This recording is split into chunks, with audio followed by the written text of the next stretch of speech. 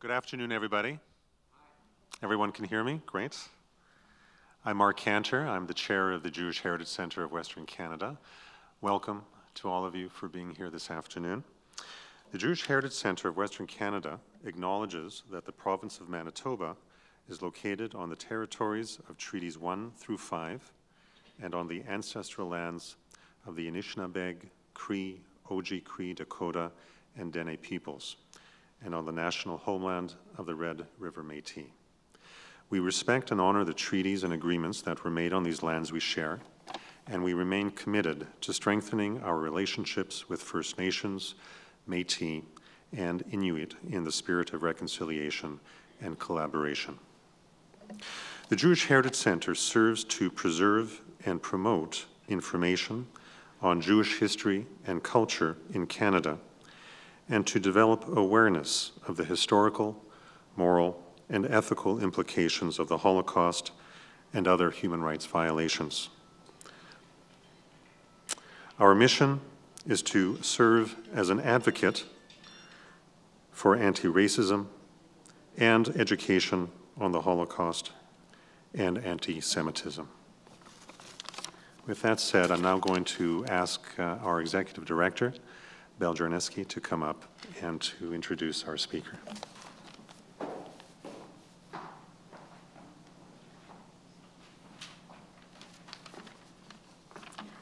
Thank you, Mark, and welcome everyone. And a gentle reminder that I often forget, check your cell phones and please make sure that they are on silent.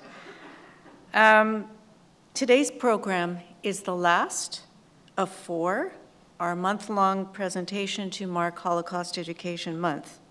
I'd also like to take this opportunity to congratulate the Manitoba NDP government for announcing that Holocaust education will be mandated in Manitoba schools. Thank you to Nello Altomare. Absolutely. Our new Minister of Education and the Deputy Minister, Brian O'Leary, both of them former educators, for taking the time to meet, to discuss implementation and resources and forging a path forward. And I'm looking forward to working with them.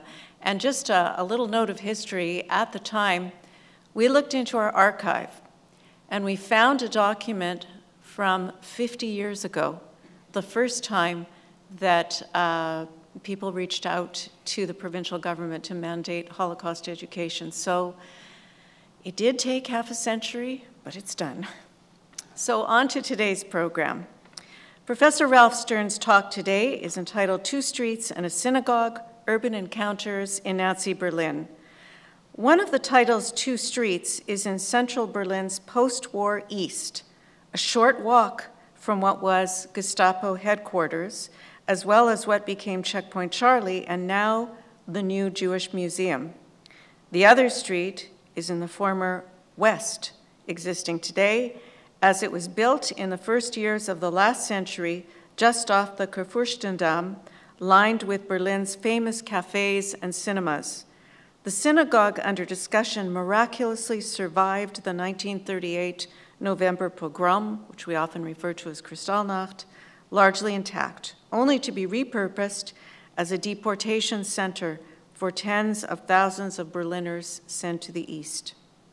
So without further ado, it's now my pleasure to introduce Professor Ralph Stern to you.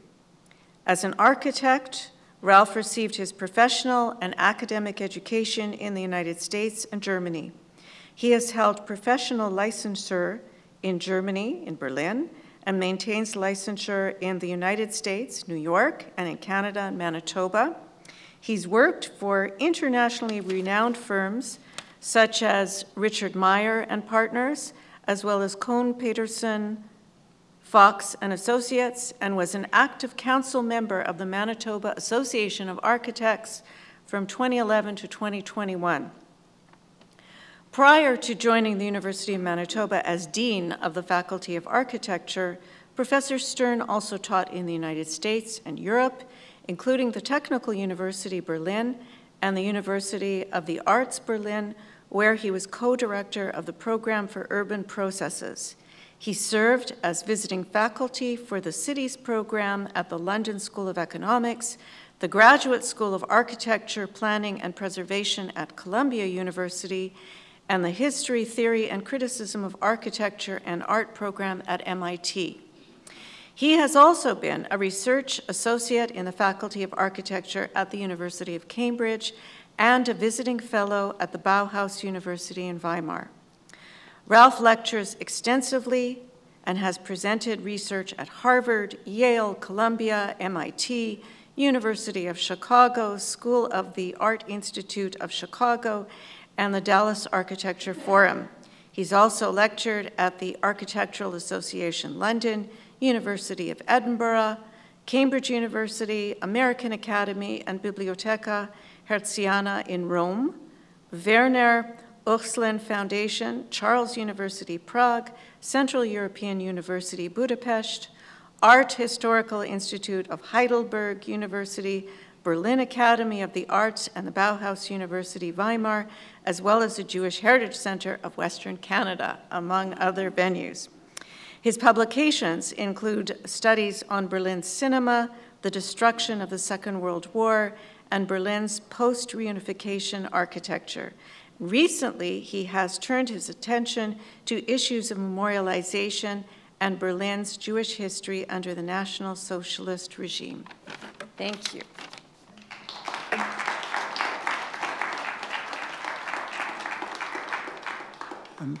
Thank you to Mark and to Belle for the opportunity to speak today. And I would have to say a special thanks to Belle, to whom I know I owe more than she can possibly know. So thank you. I just wanted to start today. I don't have a text that I'm reading from. I'm going to show you a lot of images. How many of you have been to Berlin? Okay, so quite a number. And how many of you are architects? And okay, wow, wonderful. Okay, so the approach I'm taking here is an approach where I'm talking about personal histories, and I'm also talking about architectural and urban histories. So these are sort of two parallel tracks.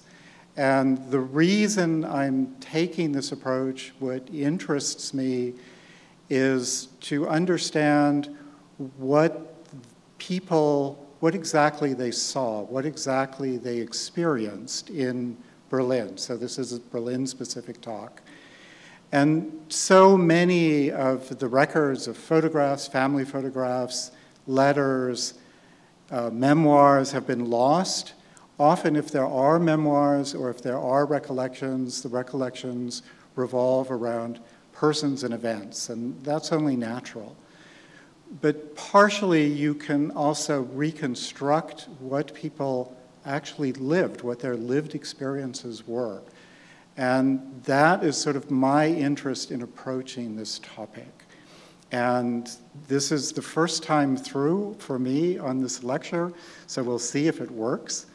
But this is why this poster has 2 city plans on it, and I'll come back to the city plans themselves, as well as an image of the synagogue, which I'm going to be speaking about, and of a monument, which I'm also going to be speaking about. So I would like to dedicate this talk personally to the little girl in the photograph. The little girl is Marion Ehrlich. And she is there with her brother on the left, Gerd. I will mention Gerd in the talk, and a friend of Gerd's. I don't know who the cats are, but the Ehrlich family were shareholders in the Berlin Zoo. And so I'm going to just mention some things along the lines of this talk that I won't elaborate on. But the history of the Berlin Zoo in excluding Jews from being able to enter the zoo or being shareholders in the zoo is one of the more pernicious histories in Berlin. It's a very specific and early history where Jews were excluded from the zoo very early on. And the zoo, even today, is somewhat reluctant to actually deal with this history. There has been a researcher, Monica Schmidt, who has dealt with this history. So this is a photograph, obviously not taken at home, but taken in the Berlin Zoo. So, and just to underscore, the talk is dedicated to Marian Ehrlich. One of the things I want to talk about is the issue of memorialization in Berlin as well. How these sites are remembered, how sites are marked, the different ways of approaching these sites. I have learned an awful lot from Marian and Marian's story, and I think particularly through this article, many other people have learned a lot from Marian as well. And this was published a year ago in The Atlantic. When I first saw this, it was my partner Simona who brought this Atlantic cover to my attention. I was really shocked, and I can speak a little bit more about why this particular photograph became the cover of The Atlantic.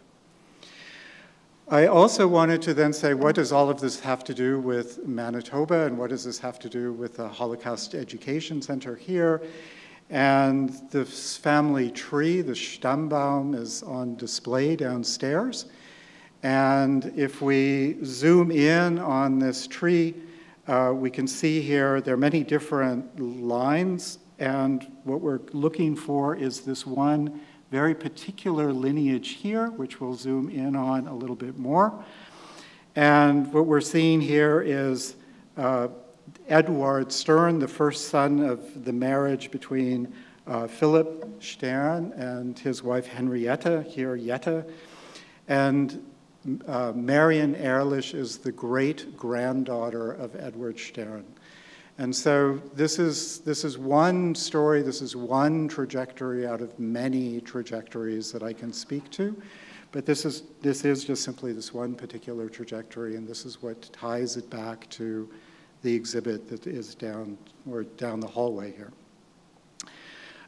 This is Gertrude Stern. This is Edward Stern's granddaughter. Gertrude grew up in Berlin. Gertrude is Marian's mother. And this is Gertrude at the end of the 19th century. Gertrude grew up here in this building on the left here in an area called the Bavarian Quarter in Berlin. So this is all built at the turn of the century. This is all upper middle class housing. And this was very largely a Jewish neighborhood. Not exclusively, but largely so. If we just pay attention to this building here, it'll give you some orientation as to this building, which is across the street from where Gertrude grew up. And it is in this building that this couple lived. So there are comments embedded in, let's say, family narratives about running into the Einsteins, just going shopping on the street, right? So this neighborhood, this underscores just the character of the neighborhood. This is Marian at a slightly older age, very shy. This is her brother Gerd, and Gertrude, her mother, and the man that Gertrude married, Hugo Ehrlich. Hugo Ehrlich comes from East Prussia. He grew up in a small town, and he studied law in Rostock, and then came to Berlin, as many Jews did, and established a legal practice and also became a notary. And I also wanted to make a special mention today with regard to this individual. This individual is Benno Walter. Benno Walter was a close family friend, and at the end of this talk, I will sort of bring Benno Walter's role in this story back into play. Benno Walter has been himself somewhat lost to history. This is the only photograph that I know of that has survived. It was actually cataloged under not even his name, just simply a particular designation. And Benno Walter was I think a very recognized individual on whom more work, more academic work, more research needs to be done, because he was the grand vice president of the Berlin Lodge of B'nai B'rith. And as far as I understand, the workings of B'nai B'rith in Germany, both the Grand President and the Grand Vice President had positions that were 5-year positions. All the other presidents of particular lodges were elected on an annual basis. The archives for B'nai B'rith were taken by the Russians to Moscow after the end of the war, and I guess I'd have to say I'm not going to go to Moscow anytime soon to research these archives, but I would really like to see these archives. Of course, the great president, the grand president of B'nai B'rith was Leo Baeck himself, and so Benno Walter and Leo Baeck worked, on a daily basis with each other in B'nai B'rith. And the story of B'nai B'rith and how B'nai B'rith was started in Germany and the numbers of lodges that it had in Germany and then the lodges that it opened in Czechoslovakia is a really, really interesting story. It's something that the Nazis really, of course, wanted to shut down very quickly. Himmler himself had a real allergy against the lodges, any lodges. He also wanted to shut down the Masons quickly. And there was something of a brake that was put on Himmler's attempts to shut down the lodges early on by apparently Hitler himself, because he was afraid of the international backlash that would occur in 1933, 1934, if the lodges were shut down too quickly. Let's just put it that way. These are all long and involved stories, and they aren't the point of the talk today. Benno Walter was arrested very early on. He was arrested very early on for holding a lecture after public lectures were forbidden. The Nazis forbade B'nai B'rith to hold any public lectures. So he held a private lecture, but there was a spy, and the spy said, well, it kind of looked like a public lecture. And so Benno Walter was arrested. It made the New York Times. It made the various papers. It made papers in Detroit. It made various Jewish papers throughout North America because he was an individual of note and because of the position of B'nai B'rith in Germany and the concerns that people had already in the early 1930s after the Nazis first came to power of what would happen to B'nai B'rith. He was imprisoned here in this particular prison. This prison is called Columbia House. This became a very notorious prison for the first years of the reign of the Gestapo. It was built as a military prison in the late 1920s. It was abandoned as a military prison, and the Gestapo then repurposed it essentially as a Gestapo prison and as a center of torture. And it is in this prison, one of the reasons it's a notable site is that a lot of commanders of concentration camps received their early training here. And already in 1936, Rainer Heydrich actually called this, which had been called Columbia House, he actually called this KZ Columbia House, or KZ Columbia House. And so KZ means concentration camp, right? So this was understood within the Nazi regime as already being a concentration camp. And where it was located, which is quite surprising, is right here in this area. So it's really located in the inner part of the city. And it was demolished to make way for the construction of the great National Socialist building, Tempelhof Airport. Right, so that is why that prison was torn down, was simply to build Tempelhof Airport. There is a small memorial, if we're talking about how sites are memorialized, that is across the street from where it was located. It was really located where this structure now exists, but this is the only real reference to it, and it is one of the sites that in many ways, in terms of public memory, has kind of disappeared from the discourse of where sites are and what roles various sites had to play. I mentioned that it was one of the training sites for future prison camp, concentration camp directors, one of whom was Karl Otto Koch. And Karl Otto Koch became the commander of Sachsenhausen before he became the commander of Buchenwald. And of course, Ilse Koch, his wife, really went down in infamy because of her activities in Buchenwald.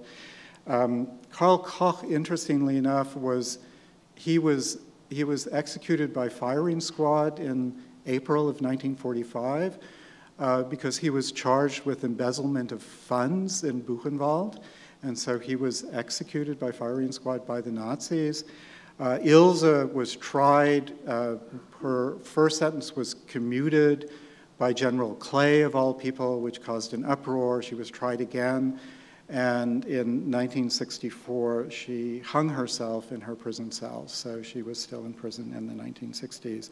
But one of the reasons I'm showing this is that what I found in doing this kind of history is that you begin to touch on something, and there are all these, I mean, there's sort of abysses, right, that open up. These kind of, you're stepping into these histories, and how do you make sense of all of these histories? How do you make sense of the intersectionality of all of these histories, all of these stories? So it is in this prison, at any rate, that Benno Walter ended up. He wasn't there for very long, presumably because the American embassy, given the pressure out of the United States, brought pressure to bear on the Gestapo, and so he was released. And to the best of my knowledge, he was never incarcerated again until much later. He doesn't seem to have been incarcerated in Sachsenhausen following Reichskristallnacht. However, Hugo Ehrlich was. In Sachsenhausen, this is the plan of Sachsenhausen. This is a military photograph from 1944-45, and it shows just the geometry of Sachsenhausen, which is in Oranienburg. Oranienburg is just outside of Berlin. You can reach it on city rail. And at the time that it was built, the architect who designed it and built it referred to it quite publicly as being the most beautiful concentration camp in Germany. So there are other layers here as well of, you know, it's not just the Gestapo, it's not just sort of the upper echelon of Nazi officials, but it's also the complicity of professions throughout. And the architecture profession is not one to be excused from this. There are many architects that were very complicit, you know, throughout the Nazi regime.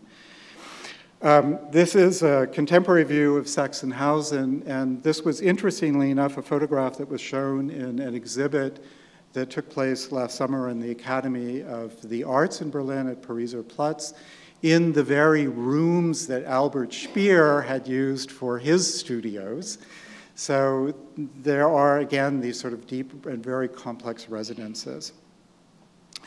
So come back, First Street. First Street is in, as Bell had mentioned, in the former East. It's called the Mauerstrasse. It is part of the original, let's say, inner city of Berlin, and I'll come to some images of that. I just wanted to show this because this is the poster background, right? So I want to deconstruct this poster as part of this talk. And a point of reference is always the rondel here, which was actually called Belle Alliance, which is the French name for Waterloo. So this was named after the defeat of Napoleon. Up here we have Pariser Platz, and this was also named Pariser Platz after the defeat of Napoleon. And this is Leipziger Platz, which was named Leipziger Platz also after the defeat of Napoleon. So this issue of what is inscribed in the names and in the sites of Berlin is actually a very resonant one, and certainly goes back to the 19th century. And obviously Napoleon is back in the news because of the new Ridley Scott film. These two dots here, this is Mauerstrasse, so Mauer Street 3. This is where Marion was born, this is where Gerd was born, and this is where Hugo and Gertrude first moved to after they were married. And the blue dot is where Benno Walter lived. So they studied law together in Rostock. They moved more or less together, as far as I can tell, to Berlin. They're both attorneys, they both set up their practices, and they're essentially neighbors, right? Benno lives around the corner from Hugo. One of the things that they would have experienced, of course, just off of Leipziger Platz, is the great Wertheim department store. The Wertheim department store is, of course, a Jewish department store. This is part of the history of Jewish textile production and then the founding of the great department stores and the great department store buildings in Germany, sometimes built by Jewish architects, but almost always owned by Jewish owners. These were, of course, Aryanized when the National Socialists came to power. They're also subject of all of the boycotts, of course, that the Nazis instituted from very early on in the Nazi regime. This is one of the courtyard spaces. This sort of indicates what kind of opulence was in that neighborhood. So the question is, what does a neighborhood look like, right? Hugo and Gertrude and Benno would have gone shopping here, right? I think that can go without saying. This is part of their world. They don't write about that, but it's part of their world. In the address book of 1919, so it's a question, how do you know this and how do you verify this? You can see that Hugo Walter, right, Hugo Ehrlich, this is on the Ehrlich page, is listed here, and here you see the address, Mauerstrasse 3. And you can see that he's a doctor of law. And you can also see actually which courts he's allowed to practice law in. So that list gets longer as his career advances. And then there are two important Jewish address books that were published at the end of the 20s and 1930s. These are really helpful points of reference. Obviously, this was the last one as of 1933. Nothing like this appeared again. But here again, you see him also with his designation as being a notary. Being a notary meant that he had a lot of work to do with the American embassy because he was simply notarizing official documents for the embassy. The embassy was not far away from where he lived. And so at a certain point in 1933, he was offered the opportunity to leave Germany, that the embassy said, why don't you go? And he decided to stay. There are a number of reasons as to why he decided to stay, but he stayed. So in terms of the overall view of Berlin, the little red dot here, you can see, yeah, okay, this all works. This is the site that I'm going to be talking about, Mauerstrasse 3. After they moved from here, they moved to a site here, which I'm not going to be talking about today. They weren't here for very long. They're here for just a couple of years, and then they moved to this location in the west. So this is the overall sort of trajectory of where they're moving in Berlin. The synagogue that I'm going to be talking about is where the yellow dot is here. And just as a point of reference to all of you who have been to Berlin or know the architecture of Berlin, the synagogue in the Oranienburger Strasse is this dot. And this other green dot here is the first Jewish cemetery to be opened in Berlin, which was opened actually in 1672. And then the second one, which was opened in the early 1800s, is up here in the Schönhauser Allee. And the really large Jewish cemetery is further outside of the city, the Weißensee Cemetery. This cemetery still exists. This cemetery exists as a park, and the Weißensee Cemetery still is active, actually. This is just zooming in a little bit more, just a little bit closer. And just for those of you who may not know what these two sites actually entail, this is an image of the synagogue in the Oranienburger Strasse. And this was built in 1865. This was the second synagogue to be built in Berlin. It was a very important synagogue, both in terms of the tendency towards reforming, towards liberalizing Judaism in Berlin following Moses Mendelssohn's teachings and his efforts to essentially turn services into, hold services in the German language instead of Yiddish or Hebrew, and this sort of general tendency of liberalization. It's also the first synagogue that had an organ. And so this becomes an issue of the introduction of music into services. And as such, it had an odd position in the, right after it was completed, within the Jewish community as to what can actually take place there, who will actually participate in services in this particular synagogue. The construction itself was, at this point in time, highly modern construction because the dome is constructed out of wrought iron.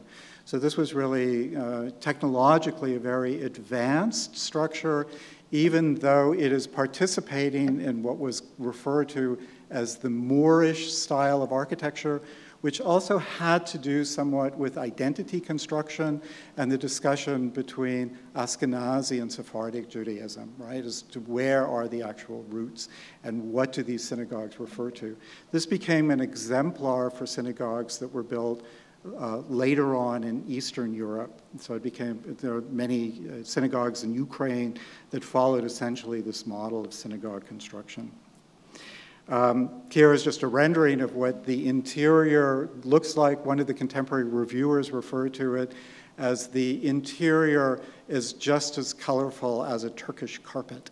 So this was how it was sort of understood. And I think it's just an important thing to see this rendering because the photographs are obviously all black and white photographs, and this is what it looked like.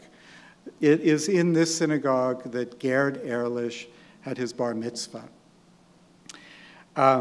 These are contemporary photographs. The history of the synagogue and why it survived Reichskristallnacht is also an interesting history, but it is a museum today. It doesn't serve liturgical purposes. It is well guarded by police because of the, let's say, the ongoing concern in Germany about attacks. But it is quite a remarkable structure. It's actually really beautiful. The second site is, of course, the cemetery. This is an older photograph from before the Second World War with, in this case, this is a Protestant church in the background. This is the Sovienkirche.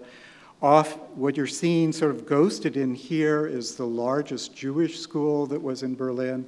There's a very particular history about that school as well. And what would be off to the right here, or to the left out of frame, is an old age home. It was a care facility for the Jewish community. And one of the things that the Gestapo did relatively early on is they decided that they needed these collecting points for people who were to be deported, is that they moved all of the people who were living in this care facility to Theresienstadt, and then they used the care facility as a collection point for everybody who was about to be deported. So this was one of the major collection points. The synagogue that I'm going to speak about was the second one. The Nazis really laid waste to the cemetery, so not much of it is left, but this is the cemetery in which Moses Mendelssohn was buried, so it has a very particular sort of cultural resonance beyond the resonance that it might have for the Jewish community. It is marked oddly by, it's not oddly, it's marked by a memorial in the front. The memorial itself is a little bit odd here. It's a memorial that was placed here by the East Germans, so of course we're also getting into this complexity of how did West Germans deal with Nazi history and Jewish history, and how did East Germans deal with Nazi history and Jewish history. But this is a sculpture group that was actually designed for the concentration camp in Ravensbrück. And Ravensbrück was, of course, a women's camp. It was not an extermination camp, and Ravensbrück was primarily for political prisoners. It wasn't necessarily directed for Jewish prisoners, but that's why you're seeing women and children here and you aren't seeing any men. So it's again, these sort of readings and rereadings and sort of complex readings of history. Where the Ehrliches did go to synagogue was close to where they lived, and they went to one in the Lindenstrasse, and it looked like this. And it had a building in the front, and that building contained a school and contained various offices for community services. And then there was a courtyard, and then the synagogue was in the back, buried within the interior of the block. And this is what that synagogue looked like. And again, you see that this also had an organ, right? So the synagogues, there's a first synagogue that was built very early on at the end of the 17th century, what came to be called the Old Synagogue. Then there was another second synagogue built in the middle of the 19th century, the New Synagogue, and that was it until the end of the 19th century. And then there was a plethora of synagogue construction because so many Jews were moving to Berlin, and the community became a well-to-do community by and large. And so you see the construction of many synagogues around the turn of the century, most all of which were destroyed, of course, in November of 1938. So again, just to locate this, and here I just put a dot on where the Lindenstrasse synagogue would have been. So it was really just down the street from where the family lived, right? They could just walk down the street to services. Stepping back a little bit, I wanted to use this plan. This is, and maybe just to show you, this is the center of historical Berlin. It's basically marked by this V shape here. This is Baroque planning, the rondel at the bottom. The core of sort of medieval Berlin is simply here, and it grew out into this direction. And that was all of Berlin for many, many, many, many years. Berlin really expanded in the mid-19th century and expanded very, very quickly. So this is a plan of Berlin from 1786. It's still really a tiny city. There's not much there, right? There wasn't much interest in going to Berlin. It was a religiously tolerant city by and large because it wanted people to move to Berlin. So religious tolerance was a way of saying, okay, the Catholics can come here, the Protestants out of Czechoslovakia can come here, the Huguenots can come here, Jews can come here too. And the history of Jewish culture in Austria and the sort of movement between Austria and Prussia is an interesting one as well. But it was a religiously tolerant city. And I just wanted to just draw your attention to, again, this is where the Ehrlich family lived, to these two sites here. And this was built as a courthouse very early on. And that courthouse has now become the Jewish Museum in Berlin. So this building still exists. This is a Baroque building. You can see exactly the same footprint here. And it survived the Second World War. And there's a long history about this becoming first the Berlin Museum, and then this was supposed to be the Jewish wing of the Berlin Museum, and then it all became the Jewish Museum. But this is a Jewish museum, so if you've been in Berlin, I assume you visited this structure. This other one is maybe a little bit more complex to describe. This was a villa that was built, again, pretty much at the same time. This is built in the 18th century, right? So this would have been also an 18th century building. And you can see it a little bit clearer in plan here. This plan, by the way, is from 1910. And you can see just this forecourt here, this kind of turnaround, and then the building. And you can see this building here and this little group of buildings in this location. And what happened, I mean, one is it was quite an elegant building with quite elegant gardens in the back. This is the building from, I think this photograph is from the 1890s. You can see this kind of drive into the Porte Cochere. This is from the 1920s, so you can see the cars. This is a salon, and it was really a palais. It was really quite an exquisite structure. This stair hall has historical significance to architects in particular because it is a wrought iron stair that was inserted in the early decades of the 19th century into this 18th century structure by Carl Friedrich Schinkel. So Carl Friedrich Schinkel is the forerunner of Prussian modernism and arguably one of the forerunners of modernism, and arguably the John A. Russell building exists on campus in part because of Schinkel and Schinkel's thinking and teaching about architecture. So this had a real significance. And what happened was, after the Nazis came to power, this became Gestapo headquarters. So who moves into Gestapo headquarters? Well, this guy. So this is Reinhard Heydrich, right? And Heydrich is really known as being one of the worst, right? He is one of the most brutal Nazi perpetrators, and he was the person who chaired the Wannsee Conference. He is assassinated in 1942. He's assassinated in Czechoslovakia. But you can see his significance here. This is the funeral commemoration, and you can just see who all showed up to the funeral. These are Heydrich's two sons, but you can see here this is Himmler, Hitler, and Goering, right? So he was a major figure in all of this. This is what that palais, that villa, that palais looked like at the end of the war. I mean, nothing much left. And this is what it looks like today. It was located right here on this site. And this is now the new building for the topography of terror. And I wanted to show this just simply, again, the complexity of histories and the adjacencies and how does one deal with these adjacencies. Because what we have here really in close proximity to where the Ehrliches lived is on one hand a site that commemorates the victims and another site that speaks very specifically to the perpetrators, right? So that's also the complexity of these stories, right? And how do you deal with that complexity of perpetrators and victims? And how do you deal with them when they're just a few blocks apart? So I'm going to show you one of the frustrating things about this work is that you can never get quite the right photograph that you want. So the question is, what does this building actually look like here? Mauerstrasse 3. And so these arrows give you the four views that I'm going to run through relatively quickly. These are from the end of the 19th century.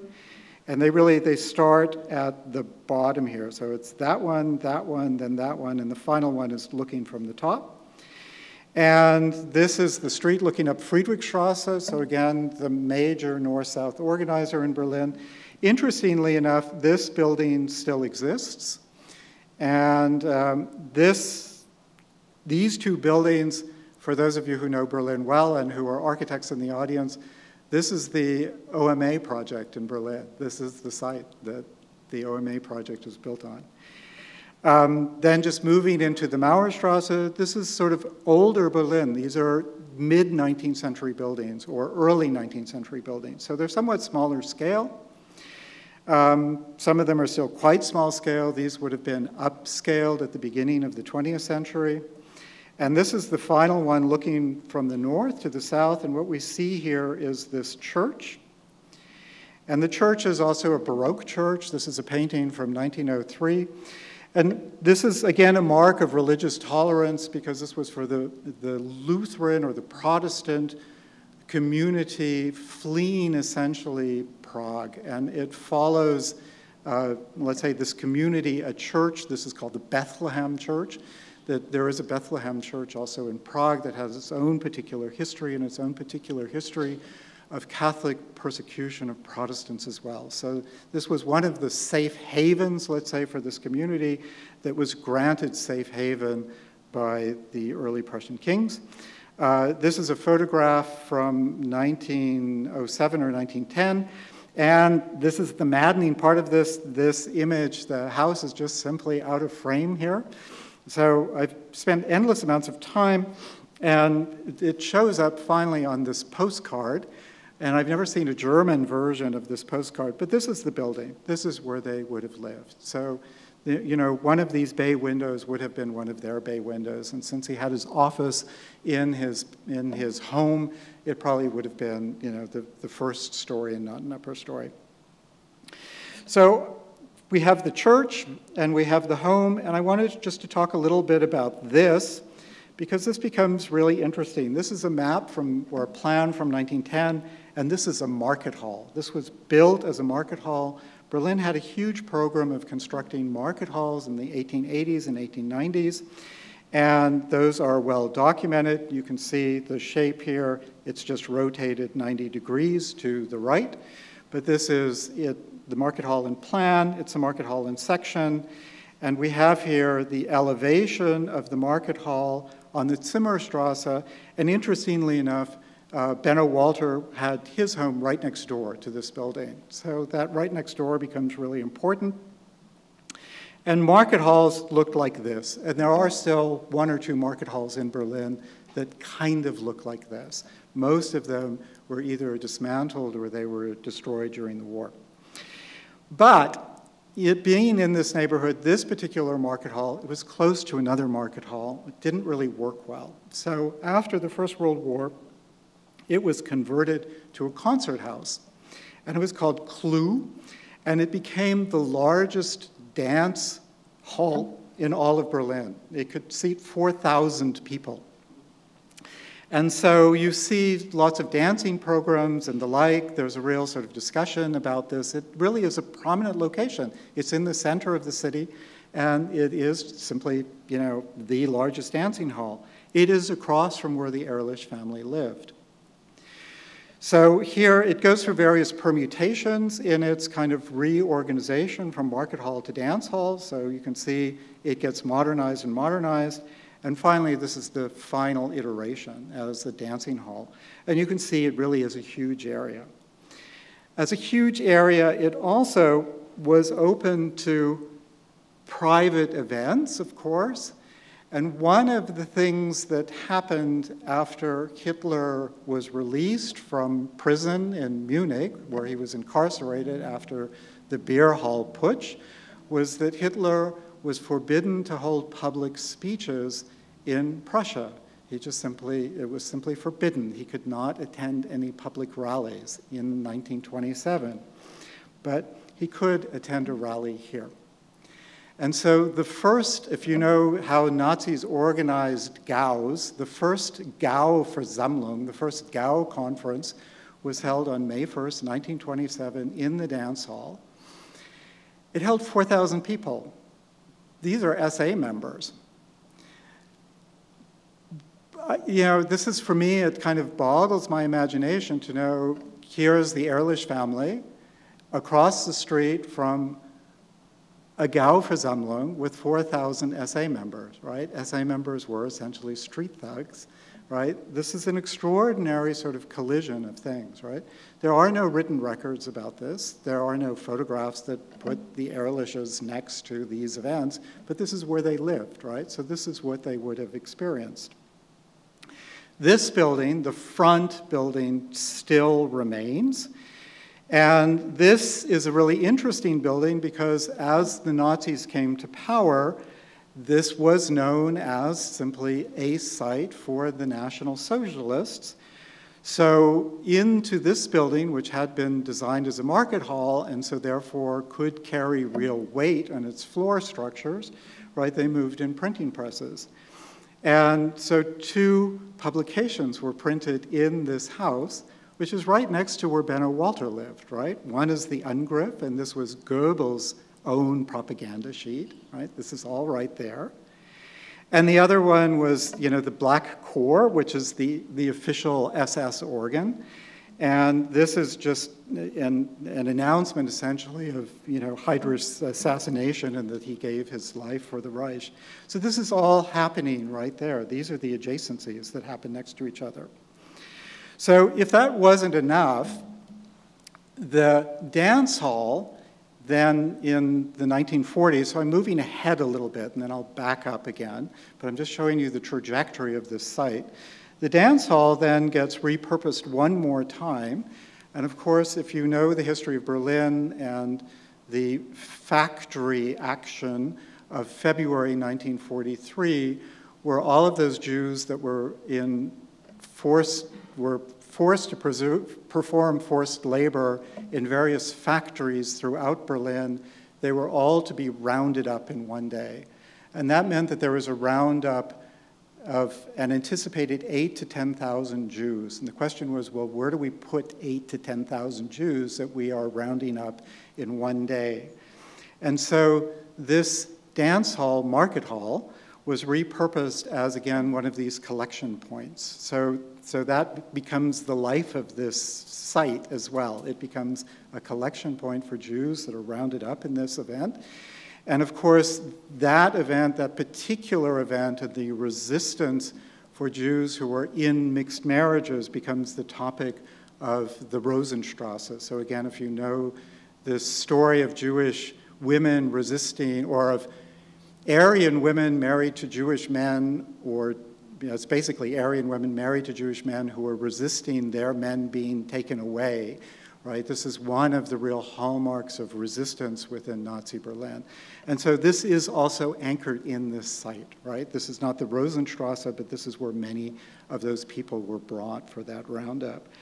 And one of the interesting accounts of being in, let's say, held in this site is by this individual, Peter Adel, who was a graphic artist, who writes an incredibly moving account. I won't read it here, but if anybody's interested, I can give you the information about being held here for a period of days. And he's transported to Auschwitz.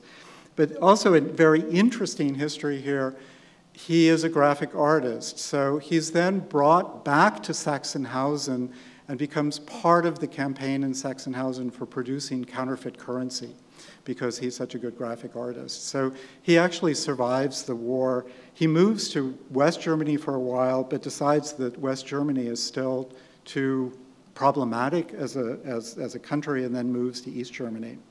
There's also a memorial here, and that memorial here talks very specifically about the building being destroyed in the Second World War. But this memorial lists all of the various usages of this particular building. And I'm just going to show you a few more slides of what actually happened to this site, because it's such a remarkable series of images. So we'll first of all go to this image. So there are many military images when you get into 1944 and 1945. The Americans conducted daytime bombing raids, the British nighttime bombing raids. This is a particularly stunning photograph because these bombers flew in formation, some higher, some lower, and of course when they dropped their bomb loads, they had to make sure that they weren't dropping, the higher planes weren't dropping bombs on lower planes. And you can see already from this photograph what is going to happen. That is what happens. But in this photograph, you can see, if we zoom in on it, well, you can see the rondel here. So this is turned north as sort of to the bottom left. And you can see then the location here. You can see the church. You can see the group of buildings. You can see this is the Friedrichstrasse. And this red line is where the wall actually is built in post-war Berlin. So there are interesting ways of how do you track through what happens to these sites. If you can't get street photographs, what other kinds of photographs can you get? So this is the inner part of the city. This is the church, obviously. This is now turned the other direction where north is going to the right. But this is where they lived. It's in this location. Pay attention just to the density of buildings here, right? This is dense inner city, late 19th, early 20th century construction. This is an aerial photograph from 1943, where all of this is still pretty much in place. And here you see the church, and you see this complex of buildings here. If we zoom in, this is the church, and this is where they lived, right? That is number 3. And this is an aerial from 1945, and you can now see that everything is completely burned out. The church is burned out, the buildings are burned out. You can see essentially the interior partitions of this particular building. This is to show you where the wall was then, where the wall would ultimately be built. This is the Friedrichstrasse. This is the burned out Gestapo headquarters. This is a building that the Gestapo took over as essentially administrative and cell space. This is Goering's aviation ministry. This is the Reichskanzlei. This is where Hitler had his offices, and this is where Goebbels had his propaganda ministry. So this is a pretty amazing sort of density of buildings, but they're still standing, and this is 1945. And this is what it looks like in 1953. So under the East Germans, and the West Germans did this to some extent as well, but the East Germans did it to really a grand extent. So much of the city was simply erased. And this is also one of the difficulties of how do you reclaim memory when so much of a city is erased. And here we can see the site, right? All of these buildings are now completely gone. The shell of the church still exists here. The building next door still exists as something of a shell, but everything is erased here. It's just simply gone. It's gone. It's been disappeared. But the story doesn't end here. This is 1953. And in 1953, of course, there was the uprising in East Berlin against the Soviets by the East Berliners. And so this is one of the first, this is like the Prague Spring, right? This is the first real uprising against Soviet control. And this is an image of, basically, these are still World War II Russian tanks. These are T-34s. And these are all West Berliners just sort of wondering what's going on. And of course, the Russian tanks are there to keep West Berliners out of East Berlin. No wall yet. But here you can see just a glimpse of the church that still exists. Everything else is cleared out here, right? It's just gone. And then you have then in 1961 in the same location, right? Because this is Friedrichstrasse, this is Checkpoint Charlie. You have, of course, this. And you have almost the beginnings of World War III this was the beginning of the construction of the wall. And the site would have been just to they lived just to the left out of frame here. One of the reasons that I'm showing this is that in terms of memory and family memory and the like, is that Gerd, I showed you who Gerd was. We'll come back to Gerd. He got out, and he had 3 daughters, one of whom was named Marion. And in the 1960s, he brought his family to Berlin, and he went to Checkpoint Charlie, and he showed them all where he used to live. And the 12-year-old girls didn't understand what he was talking about. It made no sense. How can you live in a wall? So when the wall is built, it begins to look like this. Here you can still see the shell of the church, but everything else is gone. And then, of course, there's a guard tower because the wall becomes ever more elaborate and the kind of entry into Berlin becomes ever more elaborate. And then it becomes, in the 1980s, it becomes this. It becomes this huge sort of checkpoint area. And you can see here, this I found such a fascinating photograph because the building is literally, I mean, the buildings are gone, right? Where the church was is a parking lot. But this area in here where that group of buildings stood is now literally inside the wall, right? It is in that whole checkpoint area. The buildings themselves are in the death strip, right? So this was just such an extraordinary tracking through of, like, how do you reclaim these sites? How do you reclaim these memories? And of course, all of this is now gone, right? Post-reunification, all of this went. So that is street number 1. Street number 2 is in the west. It's called the Giesebrechtstrasse. And the Giesebrechtstrasse is this diagonal street here. And this is an early map. This is from 1904 when this neighborhood is largely, but not completely built out yet. The building typology is very clear. It's the same kind of pattern that's constructed over and over again. In terms of location, again, just to orient everybody, it is here. This is where they lived in between the 2 sites, and this is where that photograph is taken from. That photograph is actually taken from this site. And they looked north. And if you look at this closely here, this is the Reichstag. And so there is an account by Gerd of standing on the balcony and watching the burning of the Reichstag in 1933. So they have moved out of the inner city, but they are still close to everything that is going on. And then they move to this location here. The zoo, just for reference, is right here. The Technical University of Berlin is right here. And we can zoom in here, and we have just all of the addresses. This is a very short street. This street is 350 meters long.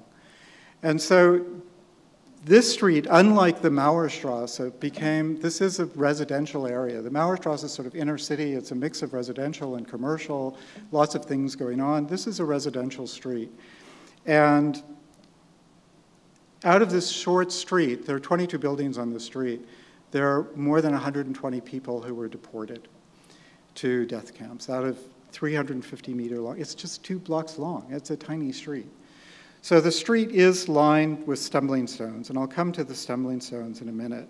Here we see what the street looks like today. It's a very green street, lots of trees. It's very upscale, I was looking, not to buy, but just to look at an apartment on the Bel Etage on the street in the summer, and it was going for 3.5 million euros.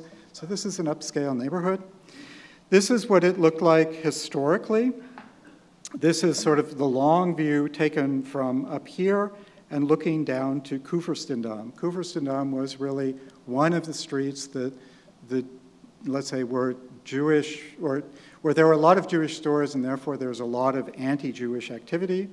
So this is the long view down, and this is a shorter view down, and this is number 15. And this is the building that they moved into, was number 15.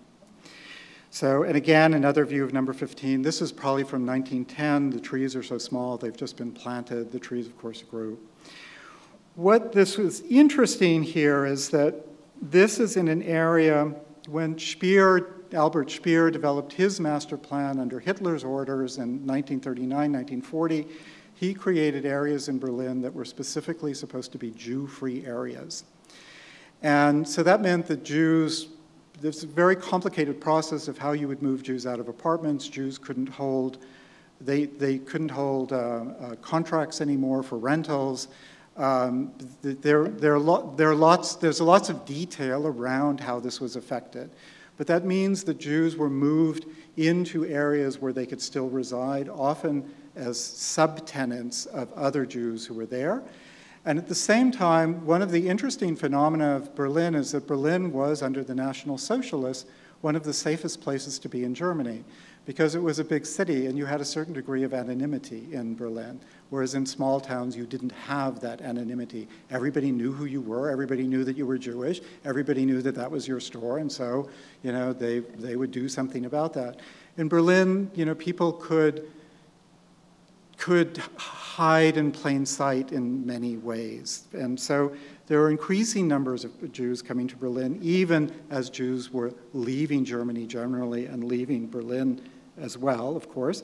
But here you can see that this is in an area that still isn't designated as a Jew-free area. And so you see here, this is a copy of letterhead, so Hugo Ehrlich. And I don't know, there's no date on this letter, but it's interesting here. One of the things, of course, when the Nazis came to power, various professions were immediately excluded from being able to actively pursue those professions. Notaries were one of the areas that Jews were immediately excluded from. Architecture was another area that Jews were immediately excluded from. Doctors, nurses, more complicated histories, you could then only have Jewish patients.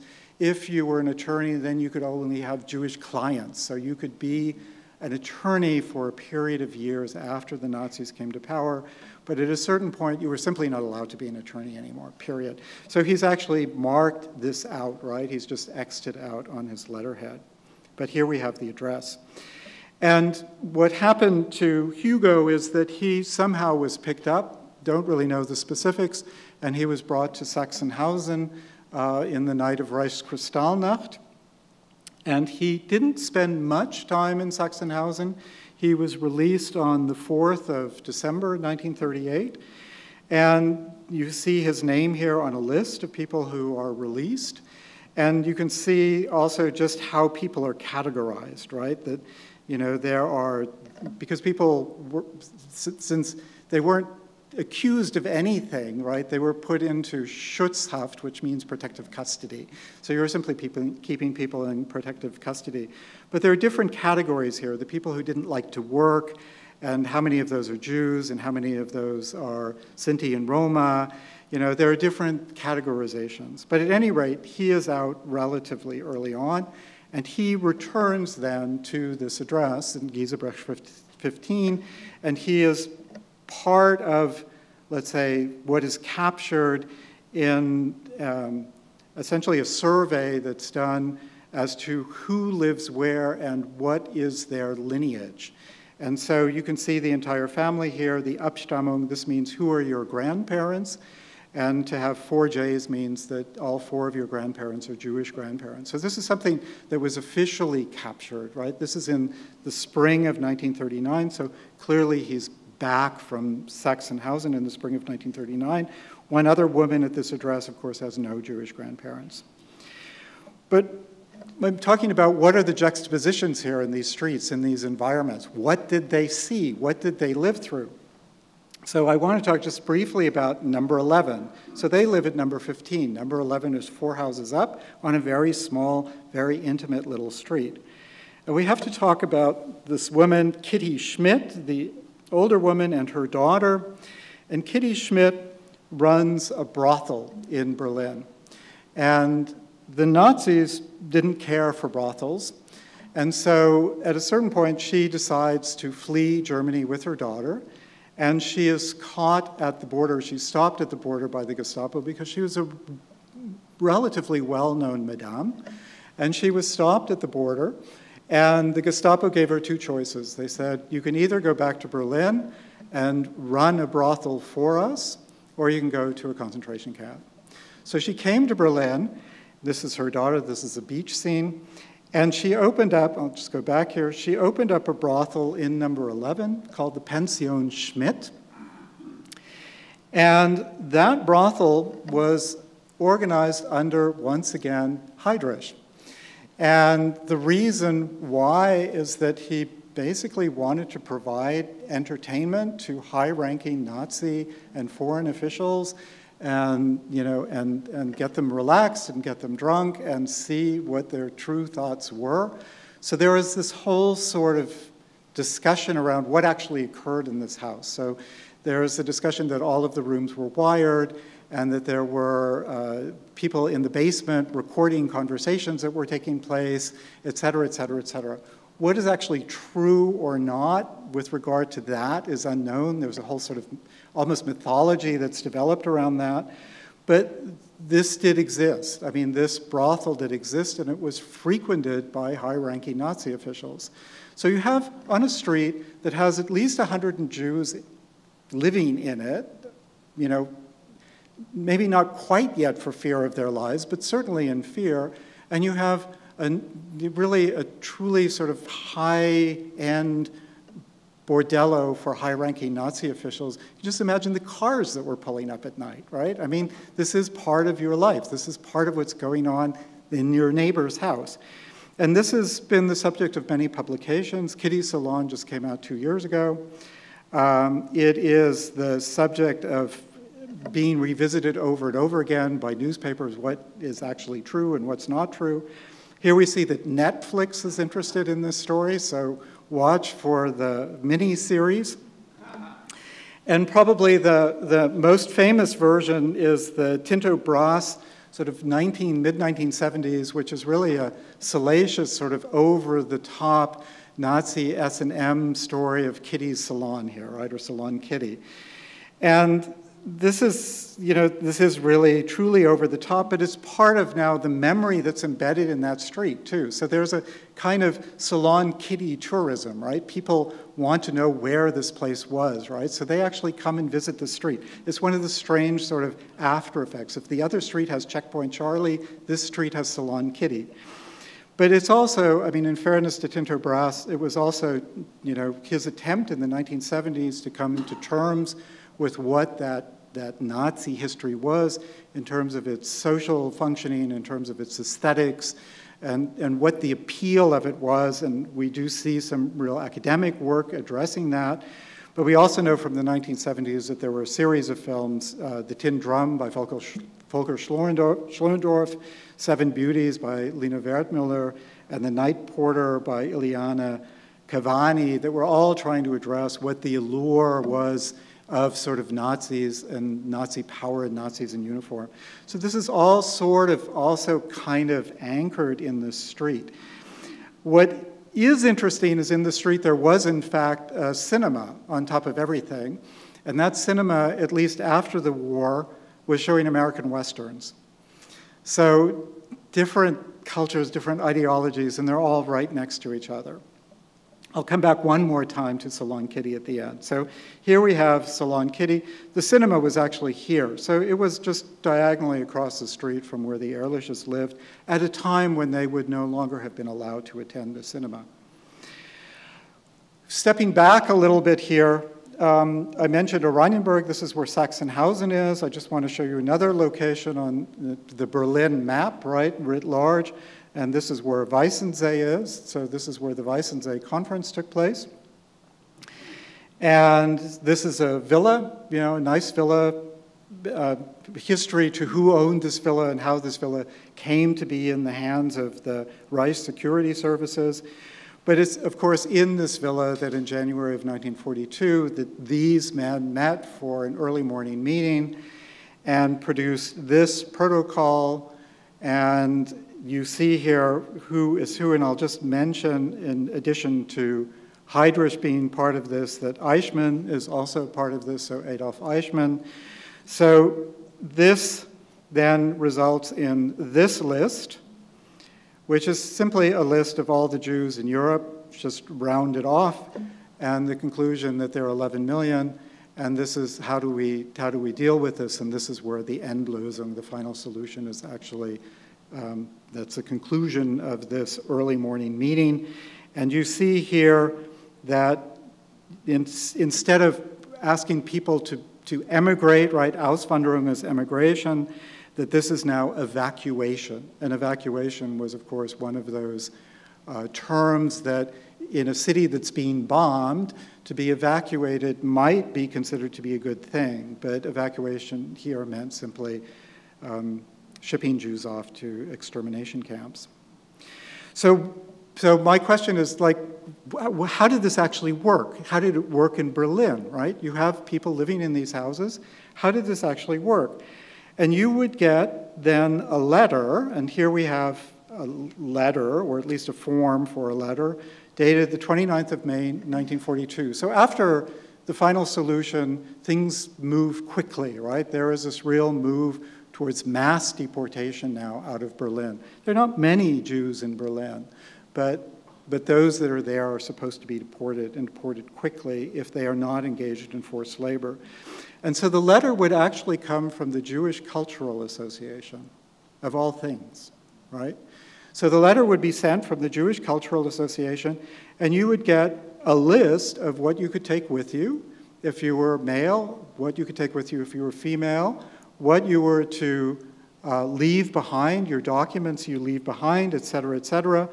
And it's very, very precise here.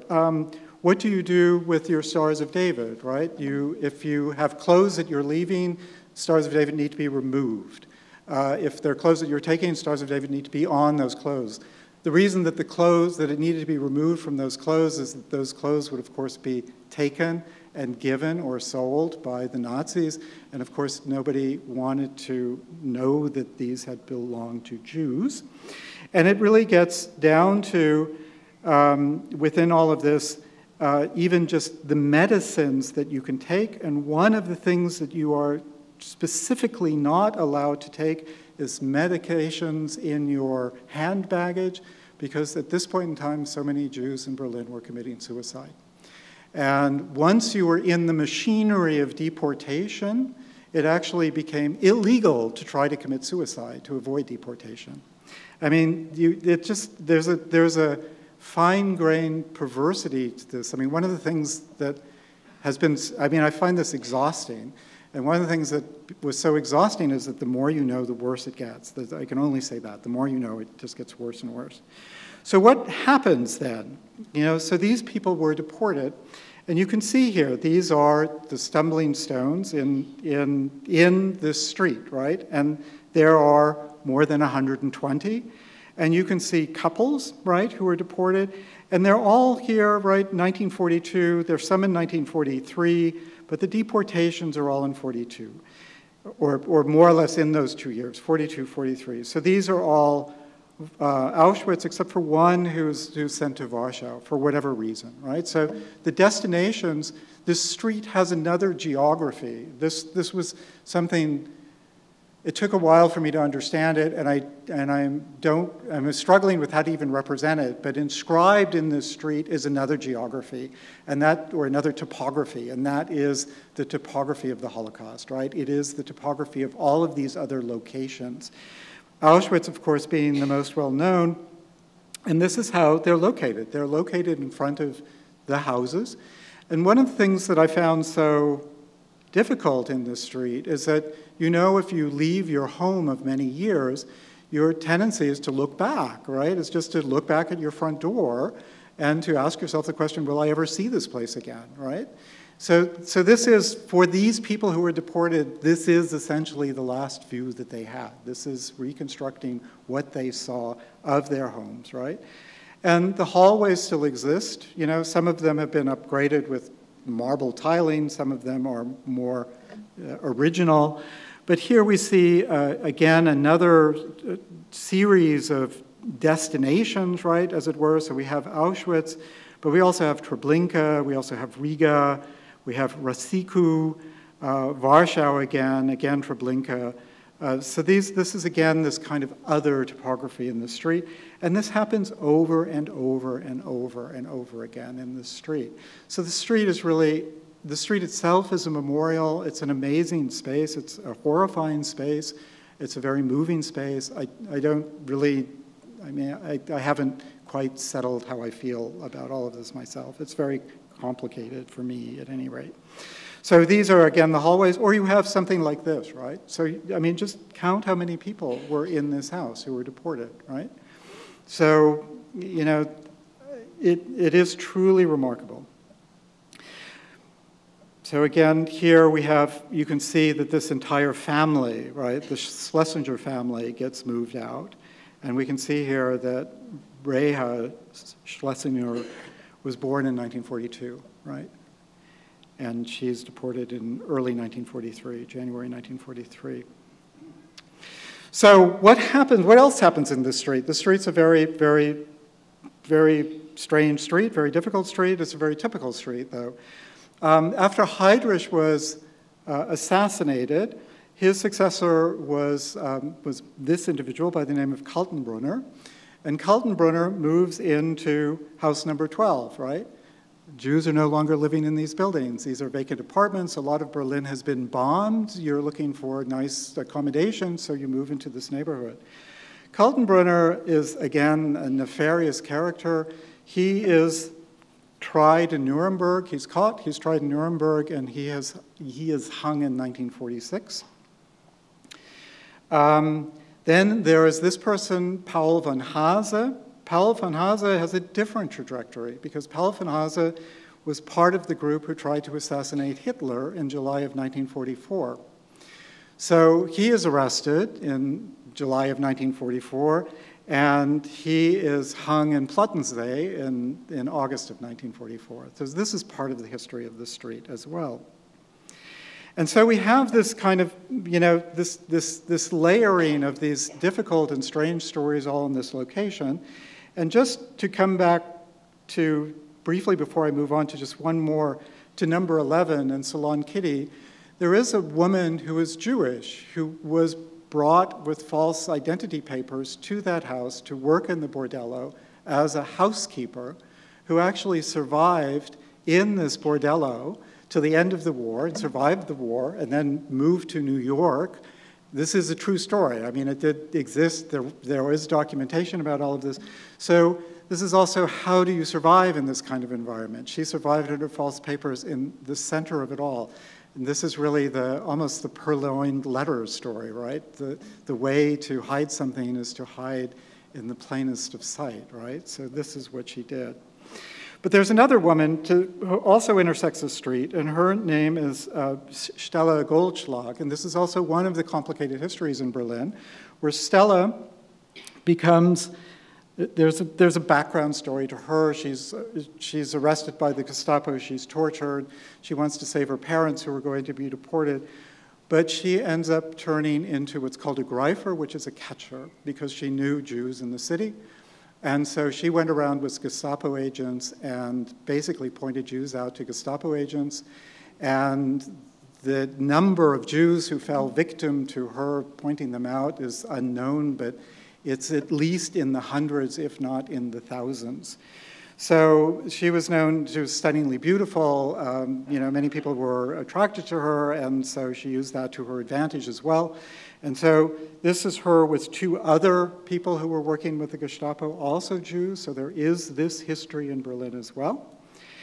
And she ends up becoming friends with a Jewish woman who runs a shoe store in the eastern part of the city, who is married to an Aryan, and she lives in number 15. So of all things, and there's a twist to this, and I'll come to this twist at the end of the story, Stella Goldschlag ends up spending a lot of time in exactly the same building that the Ehrlich family lived in, right? So there is, again, this, because it's a Jewish neighborhood, right?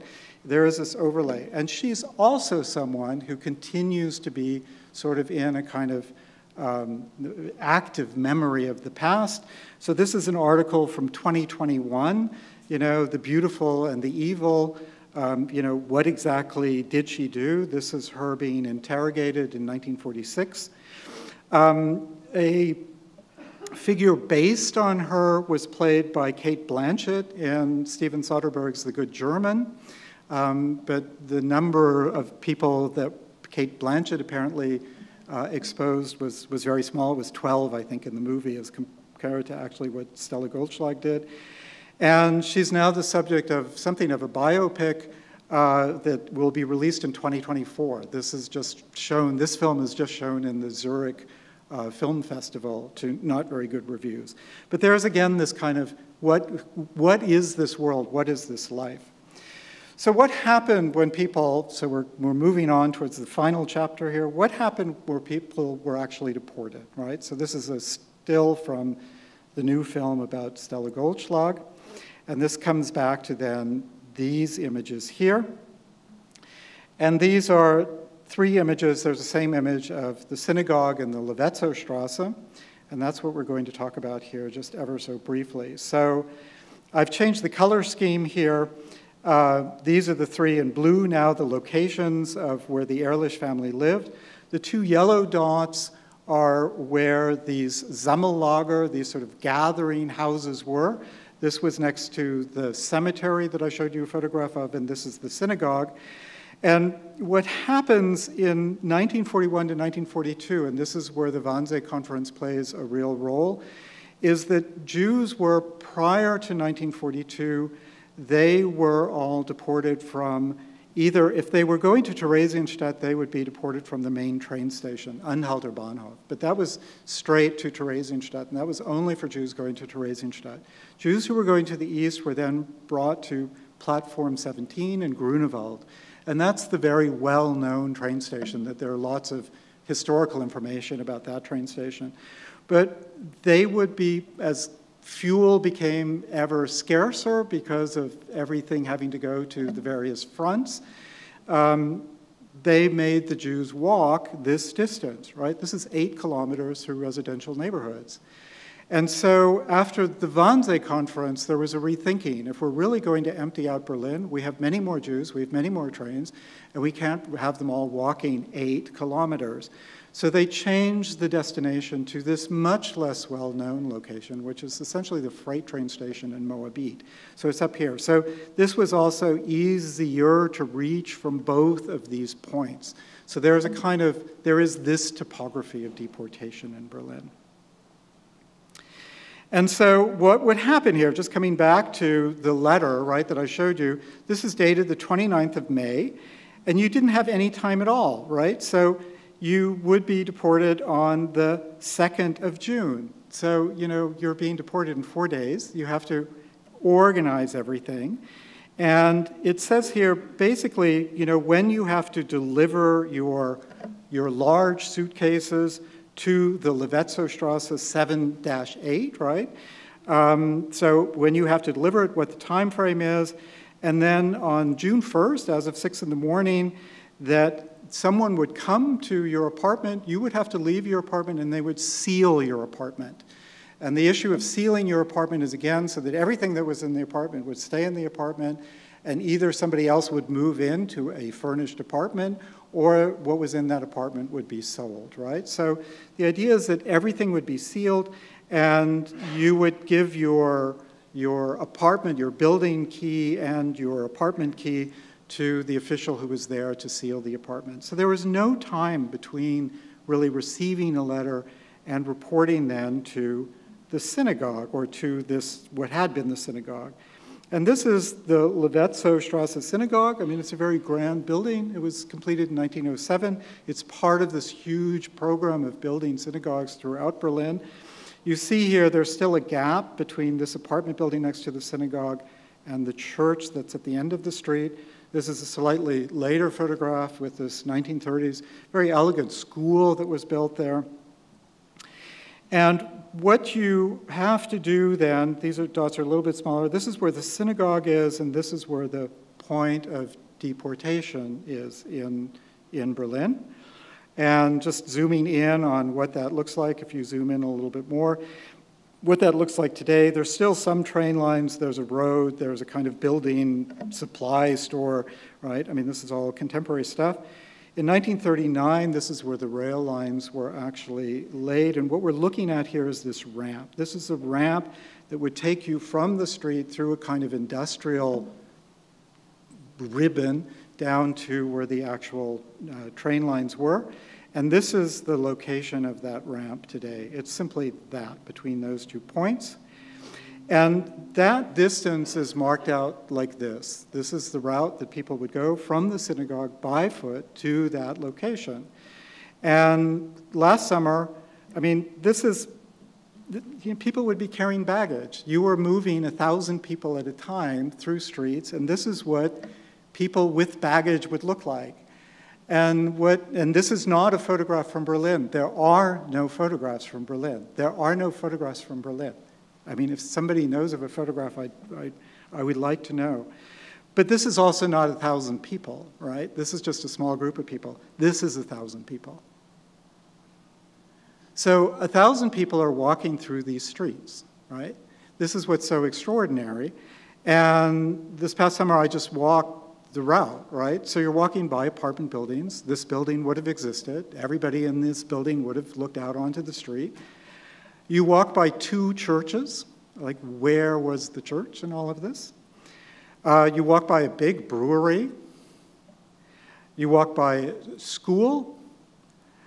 You walk by other apartment buildings, right? This is a residential neighborhood. This is full of people. You don't miss 1,000 people walking down your residential street. And you would come to this ramp. This ramp still exists. And then at the bottom of the ramp, there is a rail line that is left, and I can well imagine this is not the original, because this is now a memorial site as well. And then the rail just simply ends, right? This is the rail to transportation to the east. And I imagine that these birch trees are planted just simply to also reference that destination to the east and the birch forests of the east.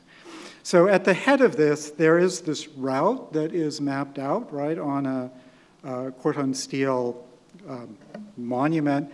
And then just this is inscribed in both German and English, and it gives the address of the synagogue.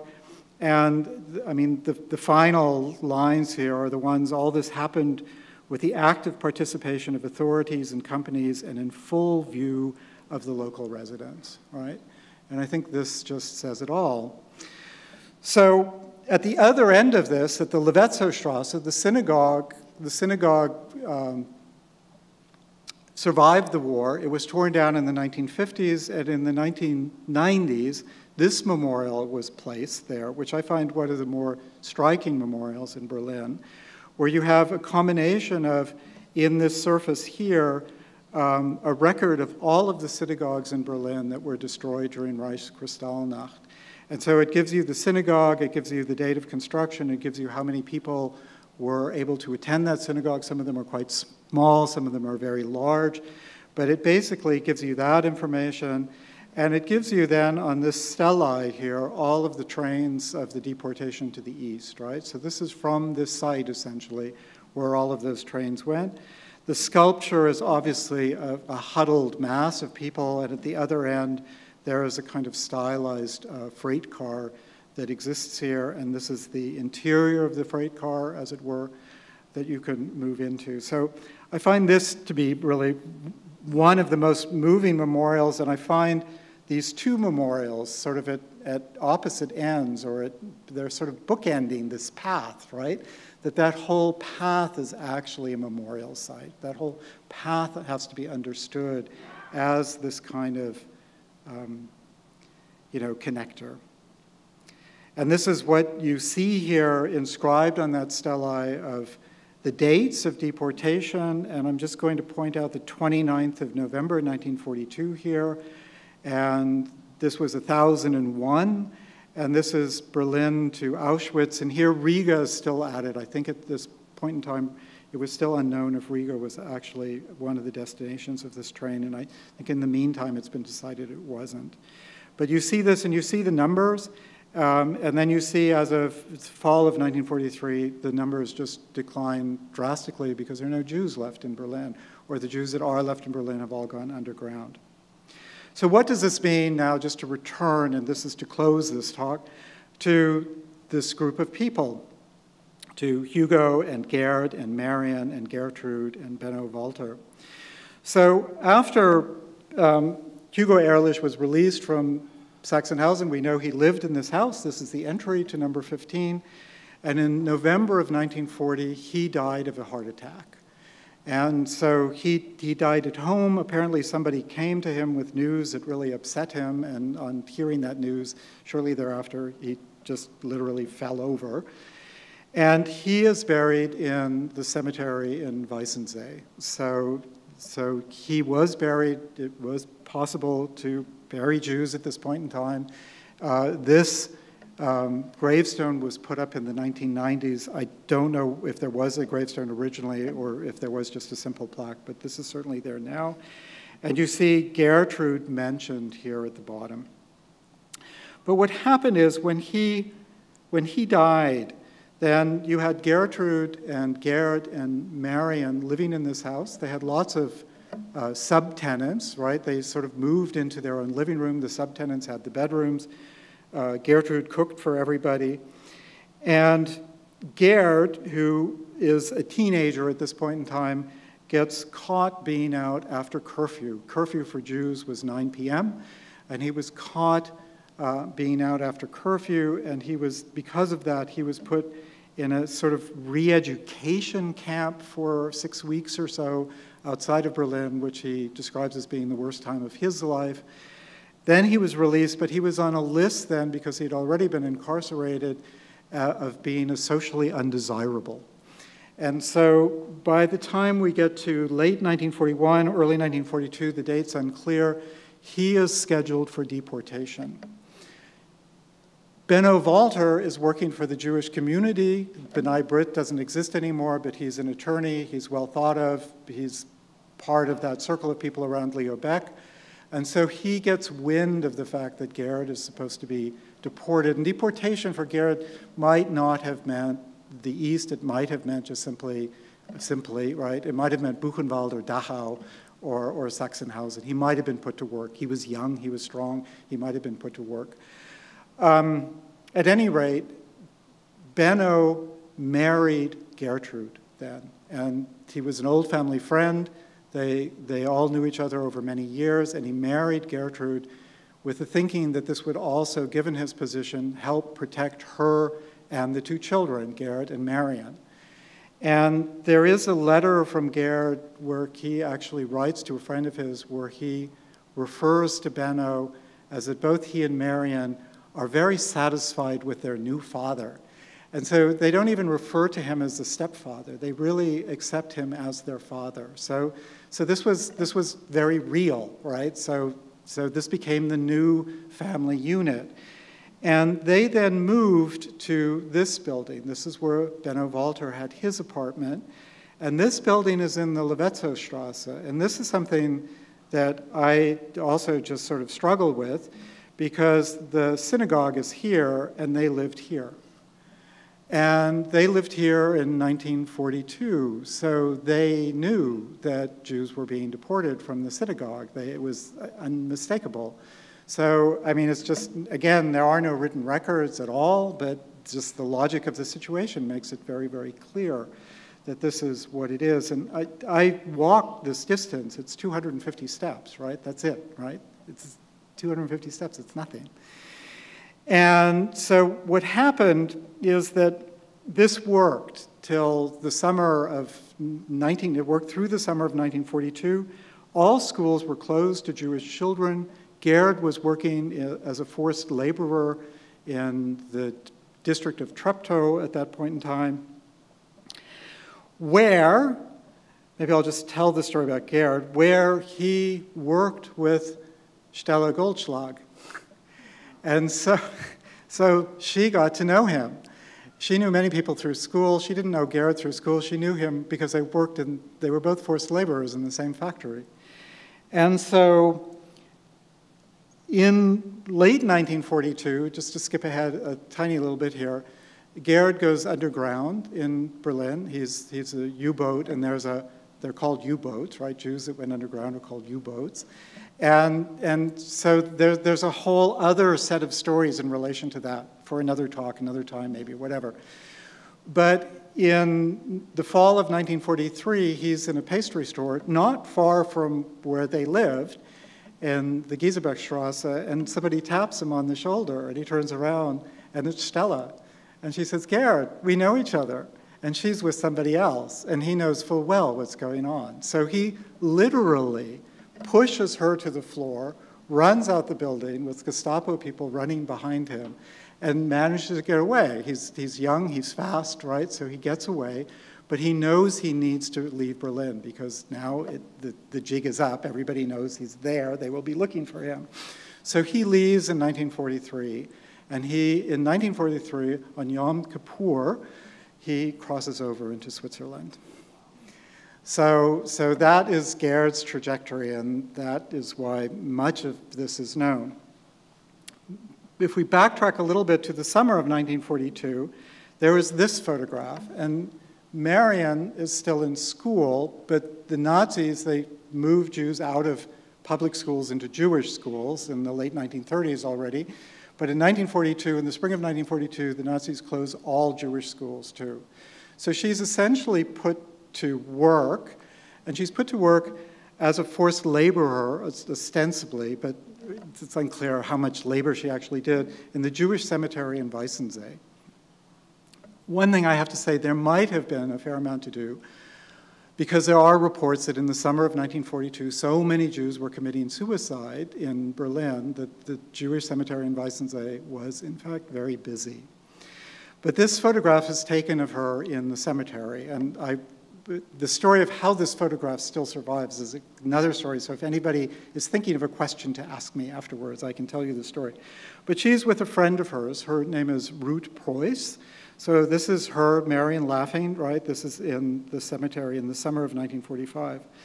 But what happens is that in November of 1942, the Jewish administration of which Benno Walter is a part is asked very explicitly by the authorities to help facilitate the accelerated deportation of Jews in Berlin. And this group, as a group, said no. And when they said no, they were arrested as a group. And so Benno Walter was arrested in that moment. And at that point in time, he wasn't even allowed to return home. He was simply put into the holding house, right, which was the care facility next to the cemetery. And his wife and children were told to come to that point with him and to be deported with him. And so this is in November of 1942. And it's at that moment in time that Gerd decides to go underground, right? This had been something that had been talked about. Gerd was old enough. He felt that he could do it, and he just said, okay, I'm going to go underground. But Marion was still too young. She was only 14. So Marion goes with her mother to this site, which is the Große Hamburger Straße, next to the cemetery. And they're held there for a few days. And don't know when this actually occurred, but I do know from another letter that Benno Walter had his birthday, which was the 25th of November, so I'm also cognizant of the fact that yesterday was his birthday, that he had his birthday in that place and that there was an effort made to get him a cigar and some sandwiches and stuff like that, so he would at least have something on his birthday. But they were then deported, and you see here, it's amazing what survives, and given what hasn't survived. But this is the transport list, and you see them all here, right? So you see Benno Walter, and you see here Gertrude now carrying his last name, and you see Marion still carrying her biological father's last name is Marion Ehrlich. Jews, of course, have to have, either males had to have Israel or Sarah as middle names. That was done by law. And you can see here that this is their address. And you can see that they're grouped together as a family, right? So there's some bracket. And you can see somebody's checked the names off, right? Somebody knows that they are on this train. And so at some point in November of, this would have been November 29th, actually, I pointed out that date. November 29th, they all walked down this ramp. Generally, it took 24 hours for a train leaving Berlin to get to its destination in the east. And so 24 hours later, on November 30th, they would have been in Auschwitz.